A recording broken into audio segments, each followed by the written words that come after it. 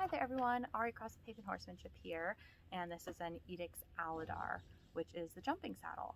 Now that there are some soft tree saddles from EDIX making their way to some people in the States, then also just more interest, I wanted to expedite this video of how you change the gullet sizes. So measuring is pretty easy. All the soft tree saddles come with all of the gullet sizes, so you don't need to pre-measure like you do for the treeless line.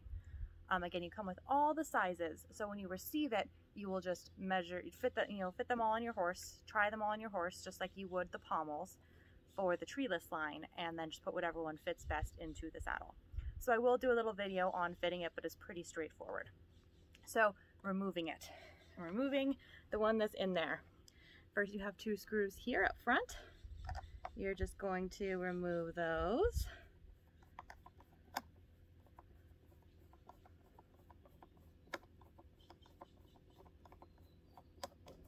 And all you need is a little Phillips head. So this is the screw that connects the panel here. And so once it's undone, we're able to move the whole flap down to reach the plate itself.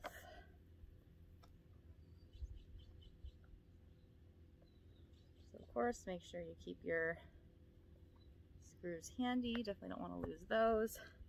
Once you get those out, you pull back the flaps, and there's this little pocket here that you pull back, and then there's your plate right there. This black one is kind of hard to see because it's black. Just gonna pull the flaps all the way down, and then you're able to see your screws for the plate. Take those out.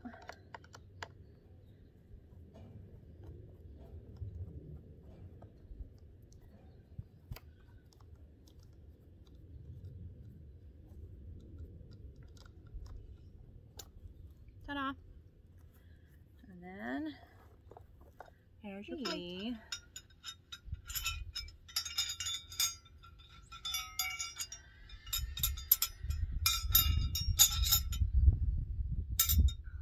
There we go, that's better. So narrowest is at the bottom, going up to widest. So you can see those different angles going all the way down. So I don't know if I'm really feeling bold enough for this yellow one, but we'll try it. So first things first, easiest thing to do is get it on one side. You'll see there's a channel there that you want to get the screw into. So you put one side on.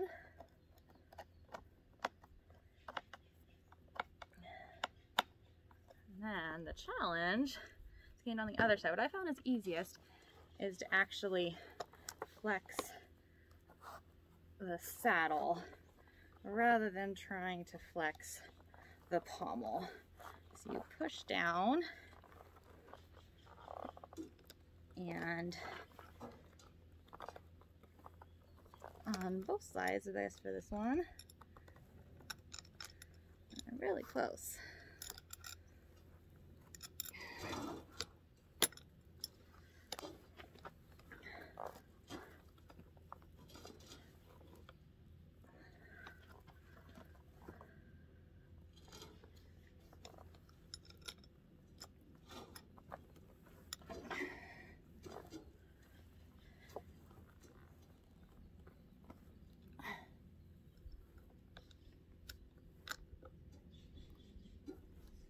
Go. So again, this is the widest one. So this is by far the hardest to get in.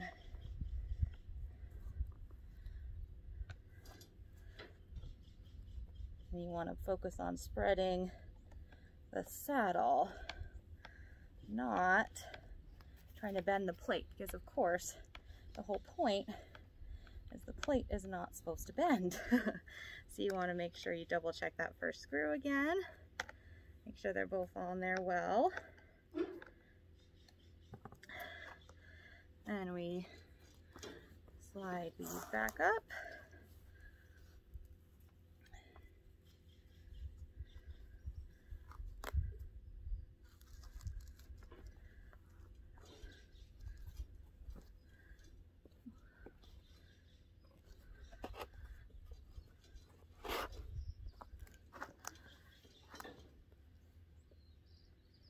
Easiest to put it through this first one.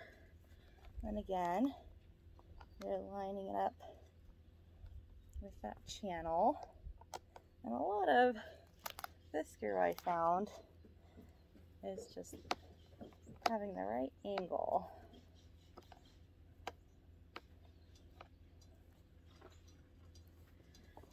Which I do not have. I think it's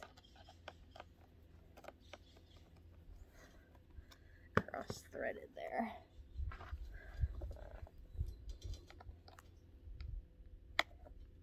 There we go. If you're having any trouble, I highly recommend, rather than trying to push harder, try a different angle. Because a lot of this is just about finding the angle to push in on. So you got that one started. Let's make sure we've pulled this one back on. There we go. This one in.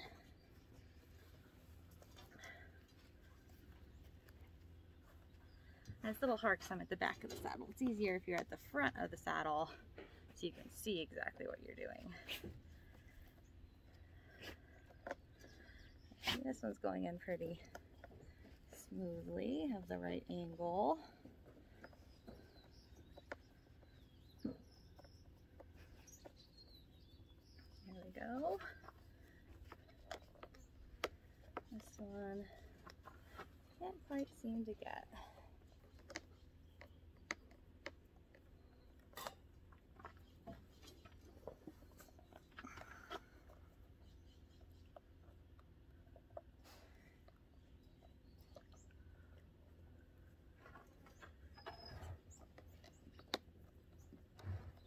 There we go. Now we got it. So it does take some practice. But again, I just highly recommend, if you're having trouble, try a different angle. Because anytime you put in a new plate, the angles are going to be a little bit different, because the whole point of the plate is it gives the front of the saddle a different angle. So there was even the widest plate, the hardest one to get in, how you can do it. I hope that was helpful. And again, I will put out some short videos showing fitting the pommel plates to some different horses so you can see. It's very similar to the pommels for the treeless line, so I don't think that will catch people up as much as trying to change the plates. I hope that was helpful, and make sure to reach out to me with any questions, okay?